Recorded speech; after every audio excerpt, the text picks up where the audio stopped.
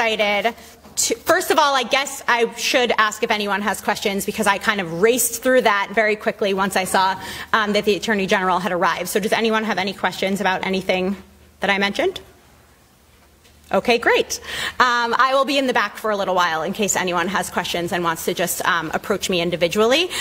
Very excited to introduce the Attorney General, who has really made fighting bias incidents, prejudice, intolerance, hate, a platform of his time as Attorney General over the past almost 2 years, from the updated bias investigation standards that you are going to hear about a lot more later today, I believe, from Andy Johns, to the 2121 events that happened across the state last year with 21 county prosecutors about bias and talking about bias with community members, to sharing his own personal experience every time he is able to. I cannot think of a person who has done more to raise the profile of this issue around the state, and very grateful to introduce you.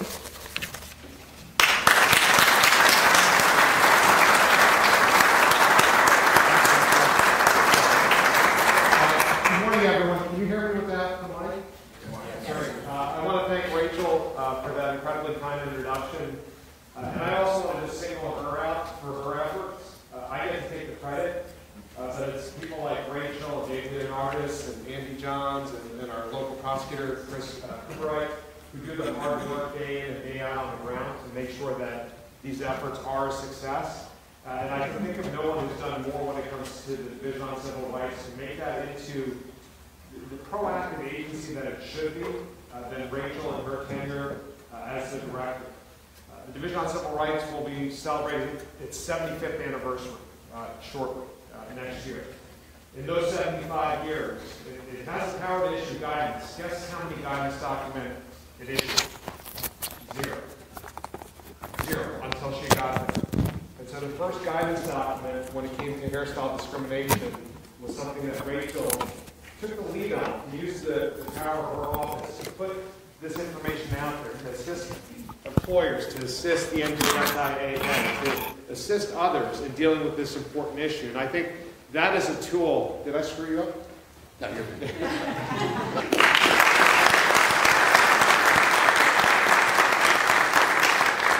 I have to thank the incredibly shrinking and disappearing Chief Investigator David D'Amico for his efforts as well. And he has done so much, whether it's traveling up and down the state to visit schools to talk about this issue, to raise awareness of this issue throughout his career, and to work with us in partnership to update those guidelines, to update those directives, to work with us and bring to our attention on how we can do better interacting with minority communities across the state. And so I want to thank him for his leadership, his partnership, and his efforts to make New Jersey a fairer and more welcoming state for all 9 million of our residents. So thank you, David.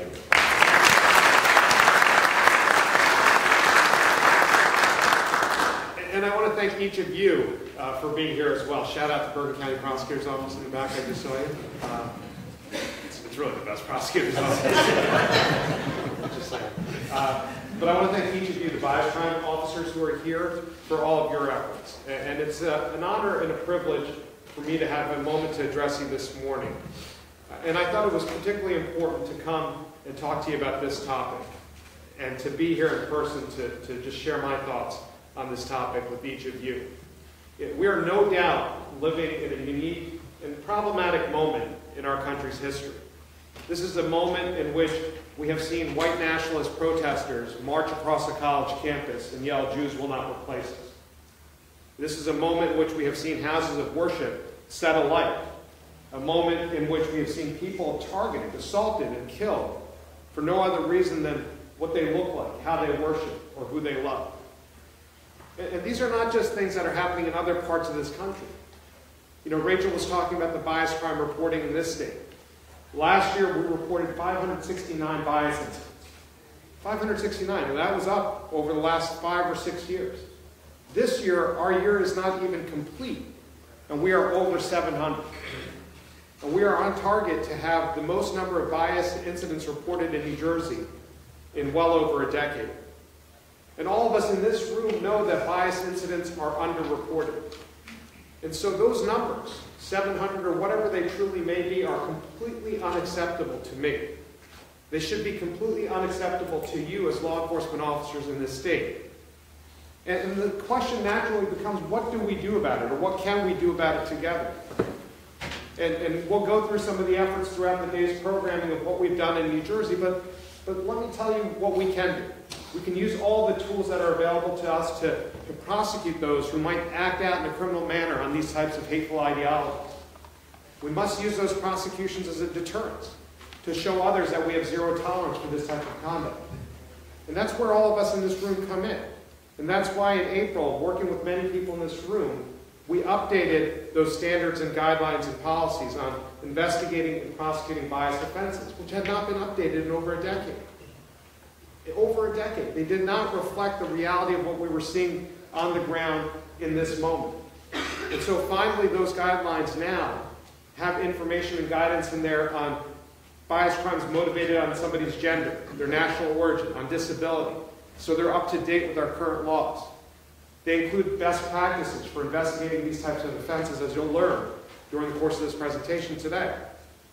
They include a victim-centered approach on how to investigate and prosecute these types of offenses. So I think that's critically important, and that's something you'll learn throughout the course of today's training. The other thing, and Rachel mentioned this, that we did was we stood up the Governor's Youth Bias Task Force. We did that in August. And the reason we did it is because that report that was issued by the Division on Civil Rights, by the State Police, by our office, those 569 plus numbers from last year, 1/4, 25% or so of those incidents happened on college and school campuses.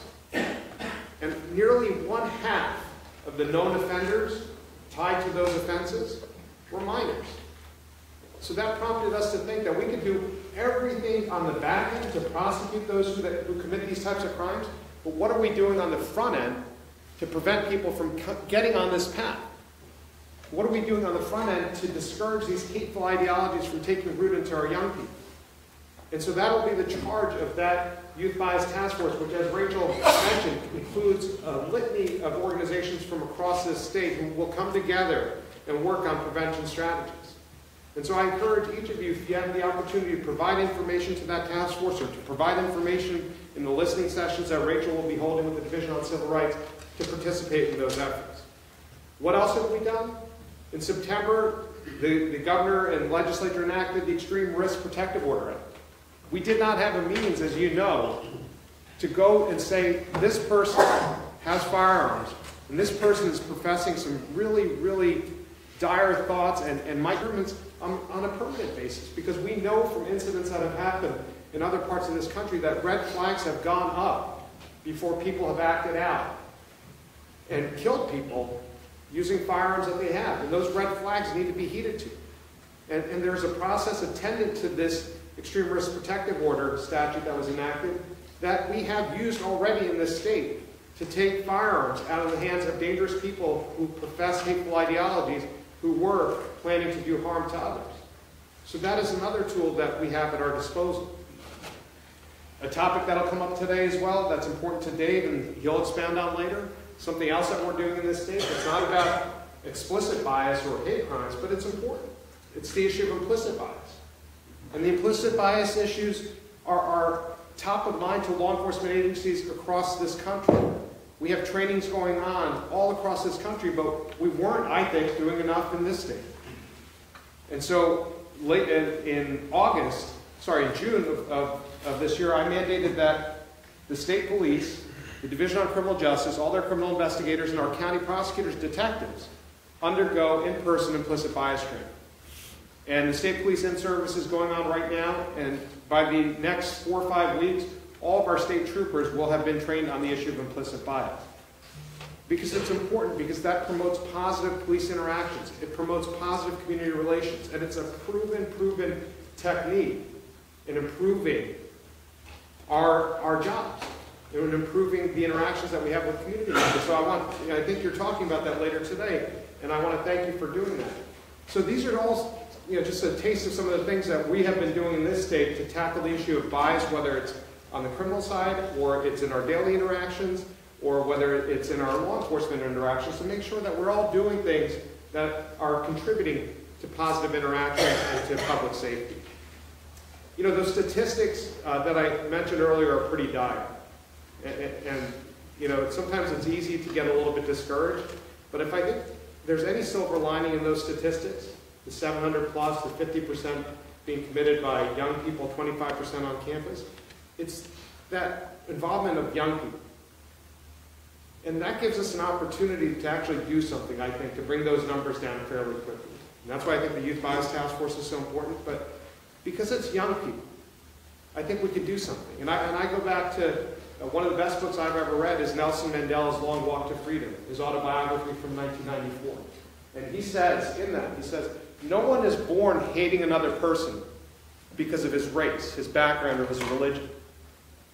People must learn to hate.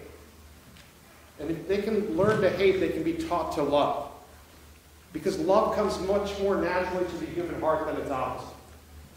And so that's what gives me hope that because of all of our efforts, whether it's law enforcement, whether it's the DOE, whether it's the Youth Bias Task Force, whether it's the implicit bias training, that next year when DCR and the state police does that reporting, those numbers will come down. And each of you play an important part in that. So I want to thank you for being at this training. I want to thank you for doing everything that you do on a daily basis to keep all of our communities safe. And I want to just thank you for being partners in this collaborative effort. So with that, enjoy the rest of the training. Please stay safe. And again, thank you for everything that each of you do.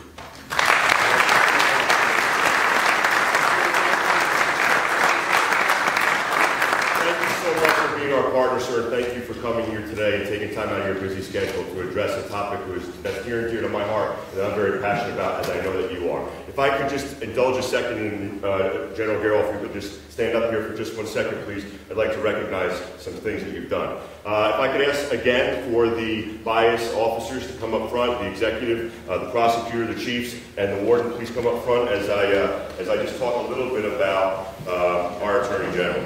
At this time, I'd like to take a moment to recognize our Attorney General, Gurbir. Prior to becoming the state's top law enforcement official, General Grewal was the Bergen County prosecutor, as he mentioned it, and it's there where he began to lead the state in bias recognition, response, and investigation, prioritizing bias in his office and providing law enforcement with the necessary tools to combat hate. In 2017, Attorney General Grewal became the top law enforcement official in our state, our Attorney General. He brought the passion and commitment in recognizing, responding, and investigating and prosecuting bias incidents and crimes across the entire state. He began with implementing his 21-21, 21 county, 21 century community policing law enforcement program, rebuilding broken bridges of trust between the residents of New Jersey and our law enforcement officers. One of the top priorities in his first year as Attorney General was to mandate bias incidents and crimes be prioritized, understanding victimization, reaffirming proper law enforcement response, bringing all the stakeholders to the table in each and every county, and assuring that we're all on the same team. Attorney General Grewal then continued to have his finger on the pulse by revamping and updating the Attorney General's bias investigation standards. By the way, you have a copy of those with you in your handouts. Updating law enforcement training, engaging even more community stakeholders, leading discussions with victims of bias and with law enforcement officers, revamping and mandating a comprehensive response to bias at all time, recognizing the victims and, more importantly, recognizing the impact of bias and what that impact has on our community. Providing law enforcement and prosecutors with all necessary tools to combat bias and hate in all forms, and recognizing that bias, prejudice, stereotypes, all the things that lead to hate cannot be ignored. Attorney General Grewal then emphasized educating our young children by forging partnerships with the Department of Education and utilizing his office with the Division of Civil Rights and emphasizing education as his primary tactic to reduce hate. All the time recognizing children are not only the most vulnerable victims, but sometimes even our perpetrators. Under the leadership and direction of Attorney General Grewal, he identified and united teams of community stakeholders, law enforcement professionals, educators, interfaith religious leaders, business owners, civic organizations, and young adult role models, and everyday heroes from across the state. Together, we talk with one another. We develop plans to work together as a team to eradicate and increase the bias-based activity right here in our own backyard and implement a plan. In the history of our state, and in my over 30 years of law enforcement experience, There has never been a leader that has been more powerful than you in trying to recognize, respond, and eradicate hate in our state. Today it gives me a great honor to present you, Attorney General, with our most prestigious recognition. In 2019, Tom Culp Sr. passed. In 2017, our founder, Tom Culp, passed away. Tom was our founder. He was a 45-year veteran of law enforcement, first retiring as a lieutenant with the Scott AG's office. Right after you took office, sir, he became ill. And in 2017, he succumbed to cancer and passed away. I'm certain Tom is here today with us, smiling from ear to ear, and knowing that you are the recipient of an award bearing his name. This is the most exceptional award that we give out. It is no more fitting than a person deserving of this recognition than you.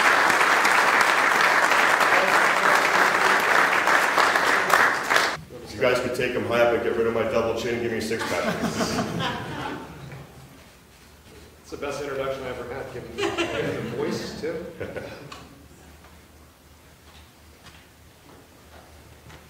Attorney General, thank you so much. Thank you so much.